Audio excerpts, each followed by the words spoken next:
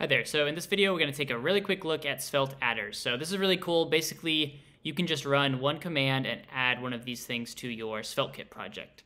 So this is for SvelteKit, and then for Vite, you can also add these here.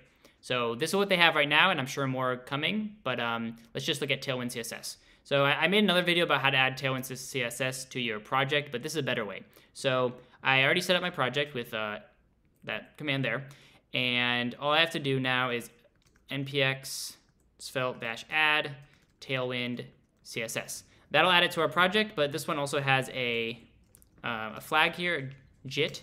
You can look that up. It makes development a lot faster for Tailwind CSS, or at least the compiling.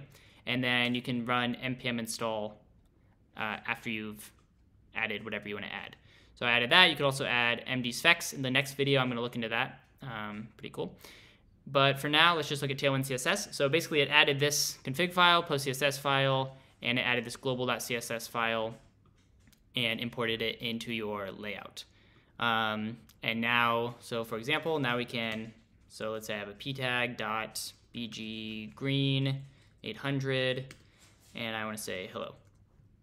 And now let's npm run dev -- open. And just by running that one command for Tailwind CSS, we now have access to their classes. You can see here, this is the background. And you can go ahead and try out these other ones. And if you have suggestions, I think they're taking suggestions as well. Okay, that's all for this video. And in the next one, I'll show you mdsvex.